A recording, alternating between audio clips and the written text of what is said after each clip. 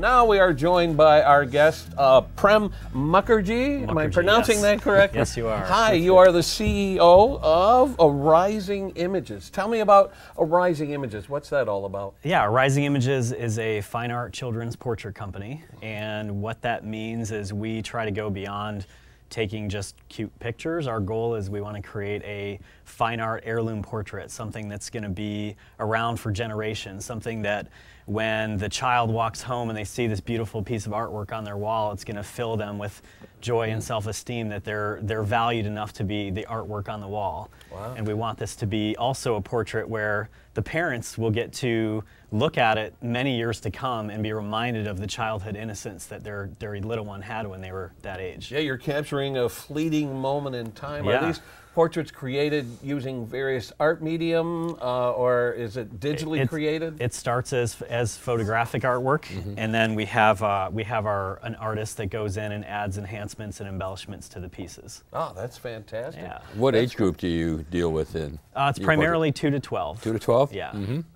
Great. And so on top of that, you are here today to promote a grant program. Tell us about the grant program that you want to tell the folks about. Yeah, sure thing. So our business has been around for about 17 years. We've been incredibly blessed. We've been in the Orion area for about 7 to 8 years or so, and we just wanted to give back to the local community. So we have created a grant program where we're going to be letting any charitable organizations that do any work to make a difference in the lives of children, because our business is children's portraits. That's what we do.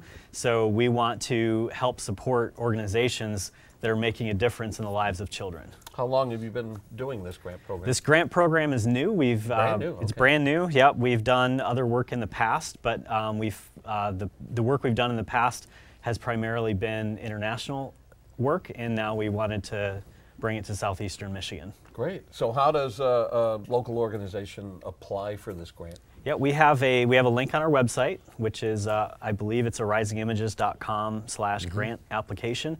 And they can just go online. They can fill out the form on there. We just need the documents for the 501c3 and the information about their board, and then we'll have our board review those applications, and then from there we're going to pick the top 5. And once we have the top 5 chosen, then we'll bring them into our studio for an interview, and then decide who's going to get the grant money. So it says there are multiple grants ranging from $15,000 to $30,000.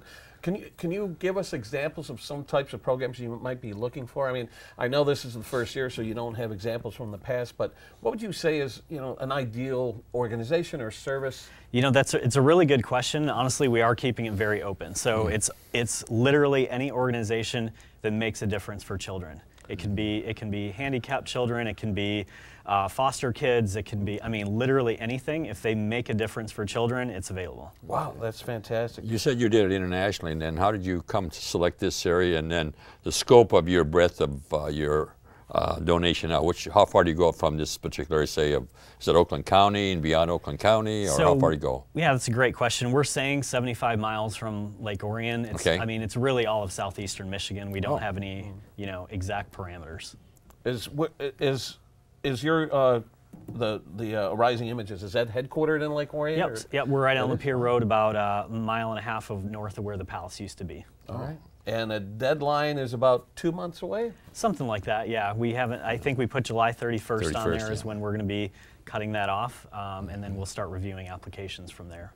Okay. And so just to kind of reiterate, so they apply for it, you have staff that'll go through the applications, and then you said there's in-person interviews. You want to elaborate on that a little bit? Yeah, absolutely. So what we're going to do is once we read through the applications and we've identified who we feel that the top probably 4 or 5 are, we'll invite them in, we'll meet them in person, we'll talk to them, learn a little bit more about the organization, about what they're doing and how long they've been doing it for, and just try to get a scope of how they'll be able to use the money.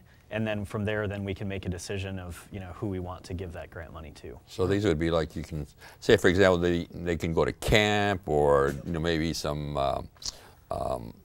Special Olympics, they have, would be something in those areas there within an age group there, or is it pretty well? For sure, yeah. Okay. Yeah. That's great. So how did this evolve? Talk about the conversation that you had to say, you know what, maybe we could give back to the community. Yeah, it's a good question. I think it's evolved over a long period of time.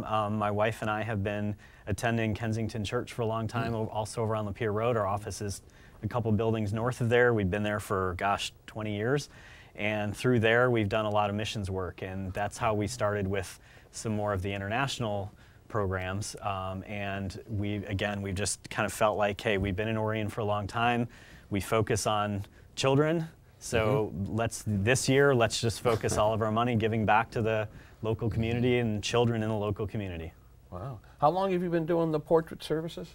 17 years. 17 years you've been doing that. How did that come about? Go back to the origin. Yeah, right. That's that. So I have an engineering degree from University of Michigan, and I worked at General Motors for a long time, and it just never was a fit. I think I had a lot of other creative juices that were flowing, and I had the opportunity to leave. And when my wife and I just made the decision, hey, you know what, let's give this a go. And so we started doing weddings, and then family portraits and high school senior portraits, and all sorts of stuff. And then it's just over every few years, our business kind of evolved and changed and grew. And now we focus 100% on these children's fine art portraits. They're all photographed in our studio.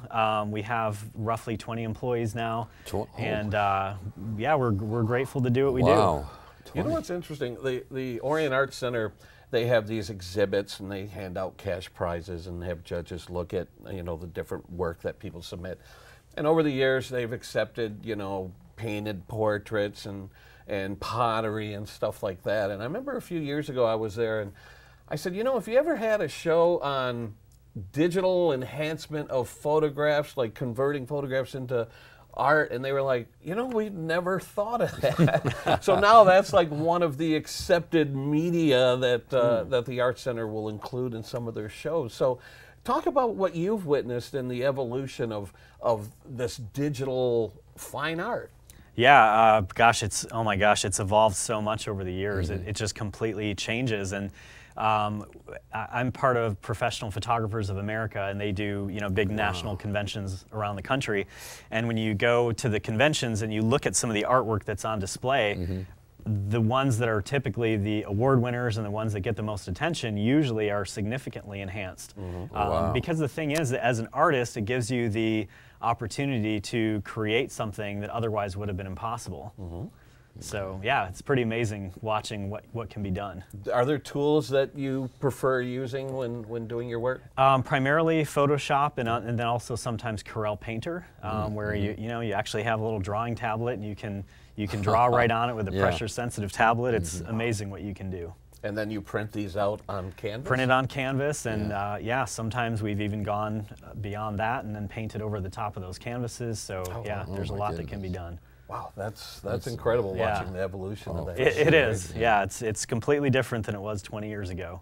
Wow, and so here you are 17 years later, you made that big life-changing decision, and now you have your thriving business, and you want to give back to the community. That's awesome. We've been very blessed. Well, isn't that amazing, Joe? Because, I've been in nice at Columbus, and we had the Tootsie Roll. It's amazing how the community is so generous in this community. It's unbelievable. And like you say now, you're doing the same thing now, reaching out now for the applications here and to really supply things for children between that age, between 2 and 16, whatever it is there. So commend you on that, Prem. Fantastic. Thank you. Great. Appreciate it. Great. Yeah, you're right. I mean, I go out in the community and cover news stories and stuff, and I'd say maybe half of the news stories I cover during the year are organizations giving back to the community. Unbelievable. There's fundraisers and stuff all the time in this community. It's a really amazing community. Are you lifelong residents of Lake Orion, or did you come here from another area? I grew up in Warren, okay, and then my wife was in Auburn Hills, and then we moved to Rochester Hills, and then to Orion. So we've kind of bounced around, but mostly stayed in the area.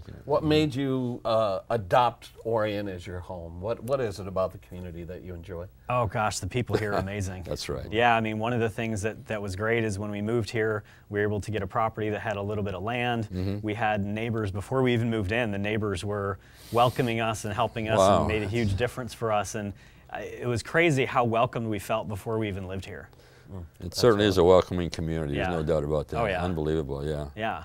So where is your portrait studio again? Right on Lapeer Road. On Lapeer Road. Yep, directly off Lapeer. We're across from the Palazzo de Bocce. Oh yeah, I was just About right. about a mile and a half north of where the palace was. Fantastic. So you're on the west side of the street On the then? west side, yep. West side, okay. All right. Yeah. And once again, if someone wants to reach out to you to take advantage of this grant application process, how do they go about doing that?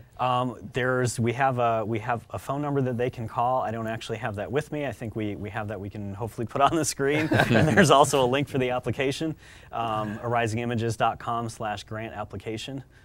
And yeah, all the info will be on there. They'll have there's a form they can fill out, a little bit more information, along with a web link where they can upload the documents for the 501c3. Fantastic. And you're on Facebook and Yep. social media and all that stuff. We're going to have to come back and update us when the grants are handed out. I'm Yeah. really curious to see how that ends up Absolutely. going. That's fantastic. Great. Well, continue the great work in the community. Thank you. Okay. Thanks, Prem. I appreciate you guys. Good introduction. Thanks for joining us.